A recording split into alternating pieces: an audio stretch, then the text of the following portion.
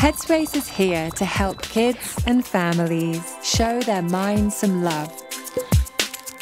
It's time to take a breather. Hi, and welcome to Headspace Breathers. I'm Samantha, a kids and family mindfulness expert. Do you ever feel like you're just in a bad mood? I definitely do. And lately, lots of us have been feeling sad, frustrated, or lonely. But even if we're upset about something, we can still try to have a good day. So let's talk about finding positivity. It's been hard for me to stay calm because a bunch of things have happened during this month that have made me sad. It's hard to stay happy. It's because sometimes you do not get to do what you want. If it wasn't coronavirus, I wouldn't be sad as long. When I'm sad, sometimes I cry a lot of times. I've felt so many of those emotions too. Here's a trick I like to use to help me see whatever I'm feeling sad or down about a little differently. Notice when you can't see the blue sky. Sometimes when something hard happens, it's easy for our brain to get stuck in a tunnel. When you're inside a tunnel, it's dark and you can't see what's outside. When we're inside the tunnel of our thoughts, we're only thinking about how bad we're feeling over and over again. And this makes it hard to help ourselves feel better. It's helpful to remember that there's always a big blue sky outside the tunnel. When we think about the big sky, we can also think helpful thoughts about what happened. Give it a try, experts. When is the time you got upset because you didn't get what you wanted? I was like, I'm so excited to go to the pumpkin farm, but then I wasn't able to go that day, so it was really sad. It's when I did not get to go on the monkey bars.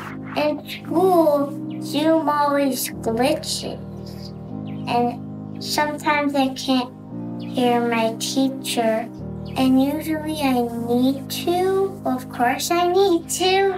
I saw that London had a box of Skittles, and it's not fair that London got those Skittles. Zoom out and know what you can't control. Another helpful tool is to think about what you can control and what you can't. For example, you may feel really sad that you can't go to school in person and frustrated that you don't know when you'll go back. Practice guiding your children to think about the things that influence their mood. Help them notice when they do or don't have control over a situation. And tell them to zoom out. Zooming out to remember the big blue sky helps us to remember that something good is right around the corner and that things will get better soon. Emotion experts, can you show us how it's done? I'm going to zoom out and look at the big picture. Very big. Sometimes I don't have control, and that's hard, but it's okay. Sometimes I don't have control, and that's hard, but it's okay. Sometimes I don't have control, and that's hard. But it's okay. But it is okay. Sometimes I don't have control, and that's hard, but it's okay.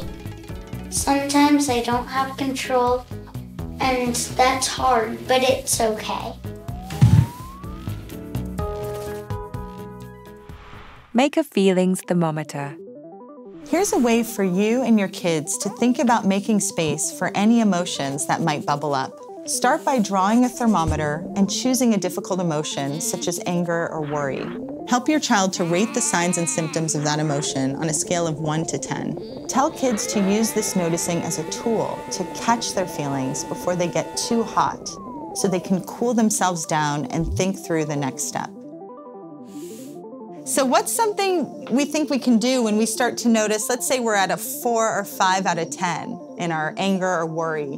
What's something, Olivia, you would do to help yourself? I breathe. You breathe. That's great.